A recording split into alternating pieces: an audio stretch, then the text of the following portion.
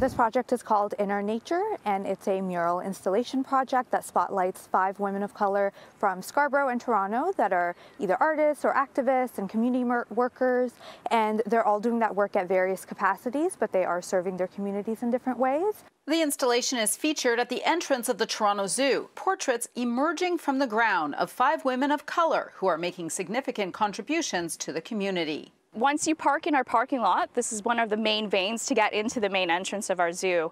I think they're beautifully set up. They're so welcoming, these beautiful faces.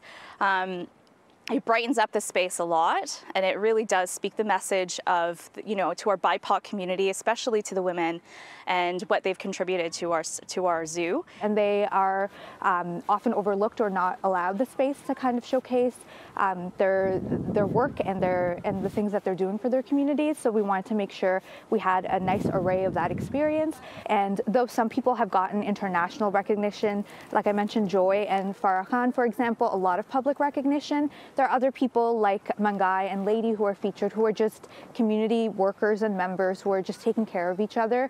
Well, there's also an exciting hidden aspect to this art. You see, over time with weather, this exterior painting of these flowers will disappear, revealing more of the artwork and story beneath. And I'm really, really excited to see these sort of greenery degrade through time. This paint will wash off, and the paint underneath is a little bit more permanent.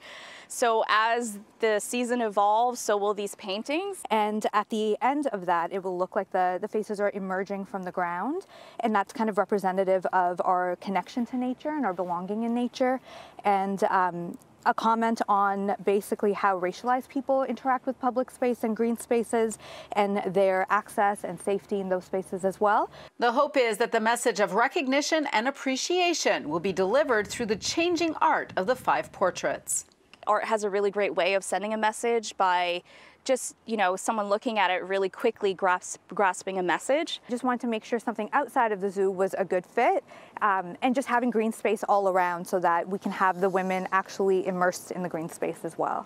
Well, it will take about a month to reveal the full images. And so there will be an event here on October 16th to celebrate the emerged portraits of these 5 women. To see more about why all 5 of them were selected, you can go to our website, citynews.ca/extras. At the Toronto Zoo, Audra Brown, City News.